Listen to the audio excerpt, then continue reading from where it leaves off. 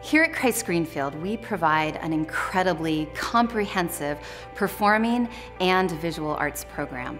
Our students in kindergarten all the way up through 8th grade receive instruction in choir, in classroom music, in recorders, in every medium of visual arts, in musical theater, drama and improvisation, liturgical dance, band.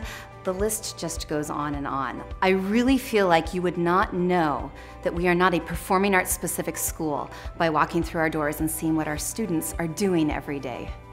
Both of our boys, Andrew and Luke, have been drawn to the drama and theater program that we have here at Christ Greenfield Lutheran Church and School. One thing we've appreciated being here at Christ Greenfield is the opportunity that they have had to be in productions and to grow in their confidence on stage, and just also in theater, speaking on stage, dancing, singing. It's definitely been a blessing for us and for them.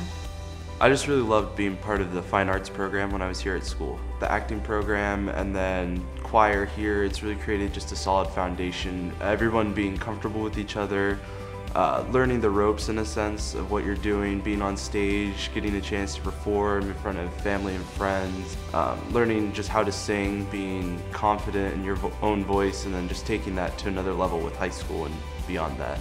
All the teachers here invest in you, but especially the performing arts teachers. They want you to grow in your singing, in your acting, but most importantly in your faith.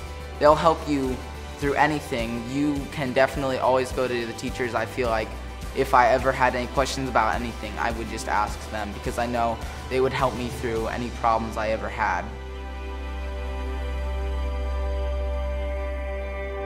Music is one of the only subjects out there that actually engages all of the brain at once. And yet it is also relaxing for the student. So in a way it all serves the same purpose as recess, but it keeps all of the mind engaged.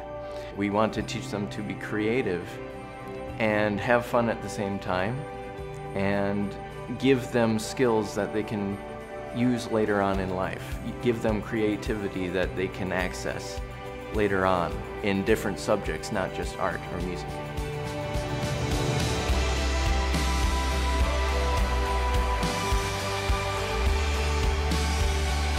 I think one of the greatest joys I have as an arts teacher is seeing a student grow in confidence, seeing someone who was shy have the courage to stand in front of 500 people and speak or sing a solo.